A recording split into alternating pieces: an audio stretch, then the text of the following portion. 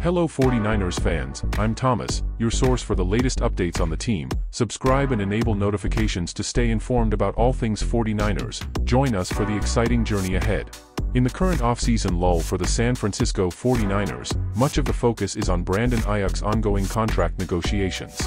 Due to this, Deebo Samuel was the only senior wideout at OTAs, leading a young group that included first-round pick Ricky Pearsall.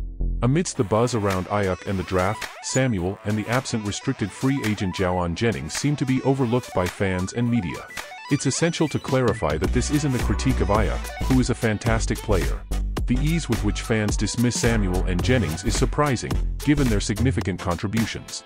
Samuel, a borderline All-Pro, was often mentioned in trade scenarios, while Jennings received little attention despite his clutch performances. The focus on Aiyuk is understandable, but it's perplexing to see the assumption that Samuel and Jennings could be easily replaced without a drop-off. Samuel's incredible seasons, especially his near-MVP effort in 2021, and Jennings' crucial third-down catches have been vital for the 49ers. Both players bring physicality to the team, a quality reminiscent of Mike Singletary's era.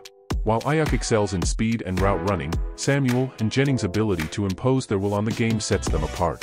This physicality is something the 49ers lacked in previous years, often being out-hit by teams like Seattle. With the arrival of Kyle Shanahan, the team's physicality slowly improved, especially with the rise of Samuel in his rookie season. The 49ers transformed into a grittier, more defiant team, complemented by players like George Kittle, Fred Warner, and Greenlaw, who brought an old-school attitude. This shift has made the 49ers a formidable team, capable of out-physicaling opponents like the Cowboys and Eagles in crucial games. Replacing players like Samuel and Jennings isn't easy. Their blocking and physical play set a standard for the receiver room. Concerns about Samuel's contract are valid, but his production and physicality remain crucial. Similarly, retaining Jennings is important for maintaining the team's identity. While the focus on Aiyuk is justified, it's essential to remember the value of Samuel and Jennings, who set the tone for the team.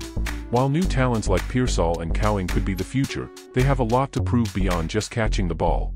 The 49ers should be cautious about parting with players who have defined their physical, gritty style, as building such a standard takes time, but dismantling it can happen quickly. Feel free to share your thoughts about this news in the comment section of the video. If you enjoyed the content, remember to spread the word among your friends. See you soon.